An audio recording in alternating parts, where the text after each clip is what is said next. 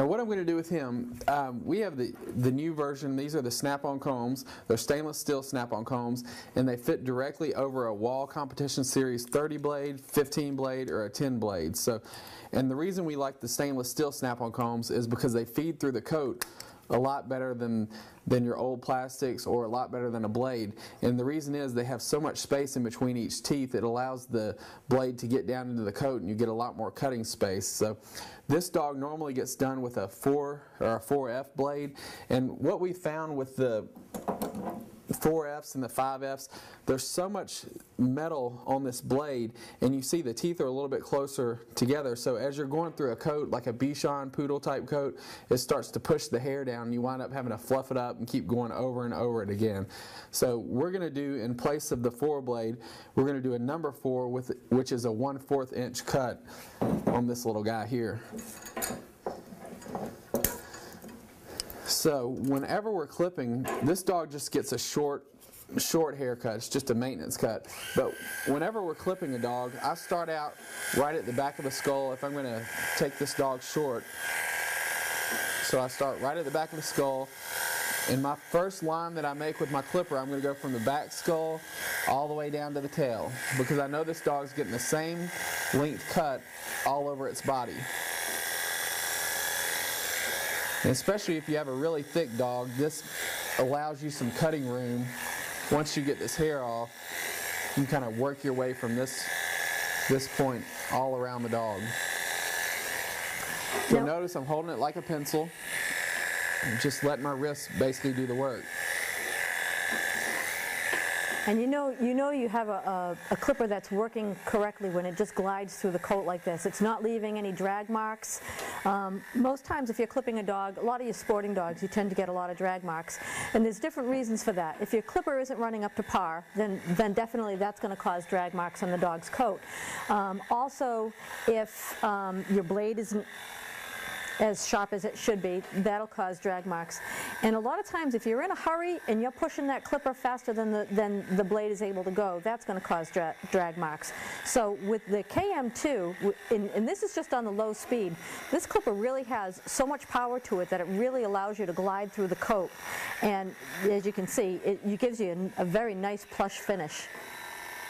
Now you can see what I'm doing is I'm coming around, and this isn't a drop coated breed, this is more of a fluffy or a curly coated breed, so I don't want to come in and go opposite the direction that the hair grows.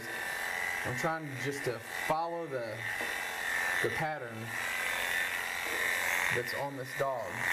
So I get the hair off the back, I get the hair off the body. I'll come in right here where Adam's apple is. This dog gets a pretty short face anyway, so I'm going to go ahead and take this off underneath, because they like them to be pretty short. Nothing extra on Rex. Now with these snap-on combs, they actually come in a kit, and there's 8 combs that come to the set. Now the nice thing, being one of the Wahl stylists, what they did was they actually brought all the stylists to the company.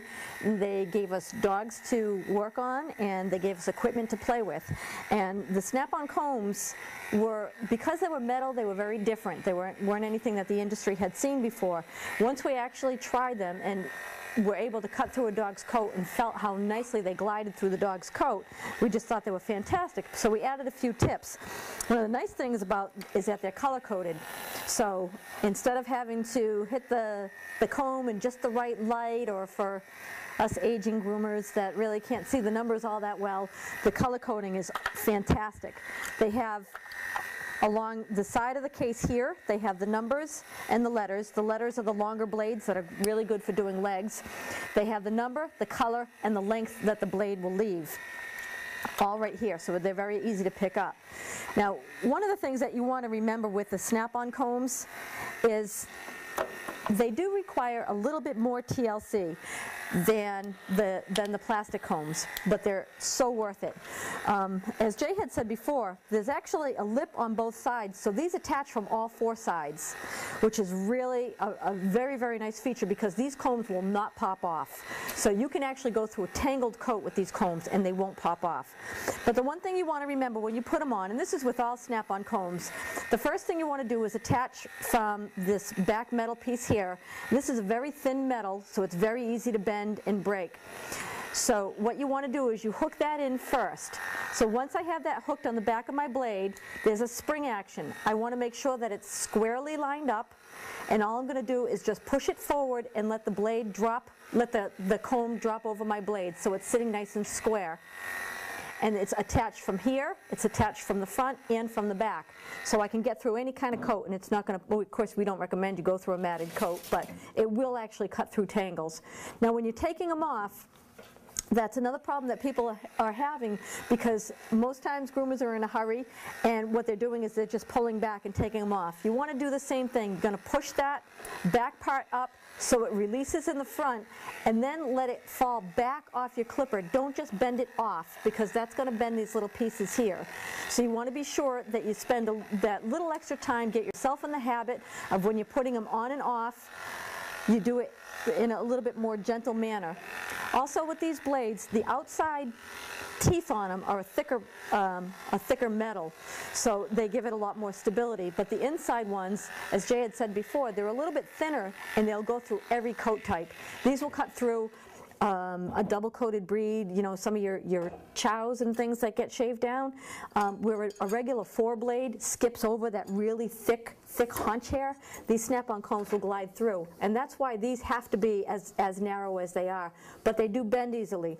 So when you're putting your clipper down, I hang my clipper up, so that way it's not banging. It doesn't really take a lot to put this down and have these bend on you, so they do require a little bit more TLC than maybe what you're used to with the plastic ones, but they'll last you forever. They really have a very long lifetime on them.